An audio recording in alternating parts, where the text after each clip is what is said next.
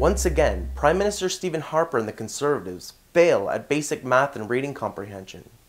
Today, Harper said that a majority of Canadians agree with his party's position that cannabis should remain prohibited, and pledged additional millions of dollars to combat grow operations. Even though a poll commissioned by the federal government last year showed that a mere 14% of Canadians say cannabis laws should remain as they are, meaning a vast majority of people disagree with Harper's opinion, the Conservative leader still says Canadians back the war on cannabis. But with at least 70% of Canadians supporting cannabis law reform, either Harper cannot handle percentages or he can't read. Harper said his opposition to cannabis comes from the data gathered in jurisdictions that have already legalized the plant, like Colorado and Washington State.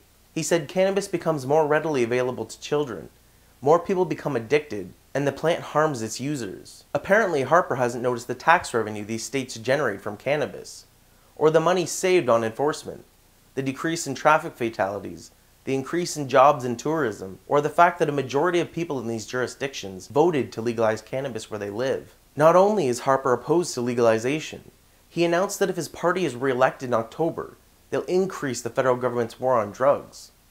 He pledged an additional $4.5 million per year for the RCMP to combat drug labs and cannabis grow-ops, on top of the $22 million the agency already receives to fulfill this function. This harsh stance will likely cost the Conservative Party votes this October. According to a poll released in June by Forum Research, about 53% of Canadians say they're likely to switch their vote to a party willing to legalize cannabis. More importantly for Harper, a whopping 34% of Conservative voters say they're likely to switch their vote to support cannabis legalization. So does Harper really not know that a majority of Canadians oppose increased cannabis enforcement?